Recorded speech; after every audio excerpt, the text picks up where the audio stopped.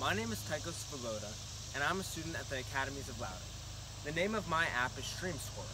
Right now, certified stream monitors such as myself use paper forms to enter data and manually calculate a score of streams held.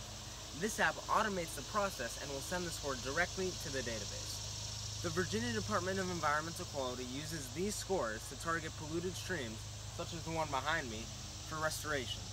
This app has all the required data fields of the Virginia Save Our Streams, or VSOS protocol, which is what we use to conduct our surveys.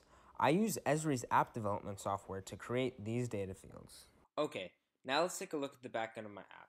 I made the API in Python, which allows the data to be sent from a mobile device to the VSOS database.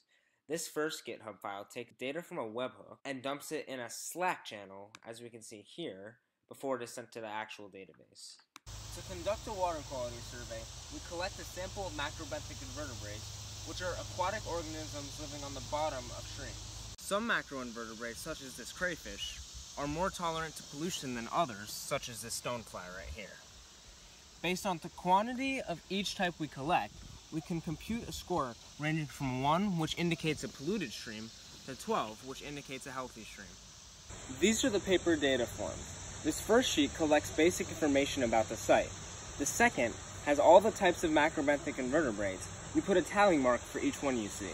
Then you have the very onerous task of computing the different metrics, which requires a calculator. It can take 20 minutes to collect the final score. As you can see, at the top I've included the logos of the organizations affiliated with the app. Under that, the app has all the required fields about the stream being monitored.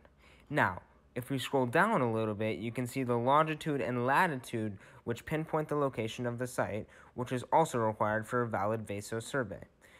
Right after that, I added a feature that uses your device to fetch the date and time automatically. Some of the fields have drop-down menus like this one for the name of the stream or flow rate of the stream, which is much easier than writing it down on paper. Now, here's the real meat of the app. I added pictures, headers, and counter field for every macroinvertebrate. A database manager who reviews the forms estimates that 1 in 4 forms has an error. Since the app has formulas that automatically compute the metrics, these errors would be eliminated. In addition, VSOS surveys around 300 streams twice a year, so the app could save about 300 hours of stream monitoring time annually. Overall, I think this app makes stream monitoring easier, quicker, and more accurate. It also makes it more appealing to young people like me who would rather use their device than bother with paper.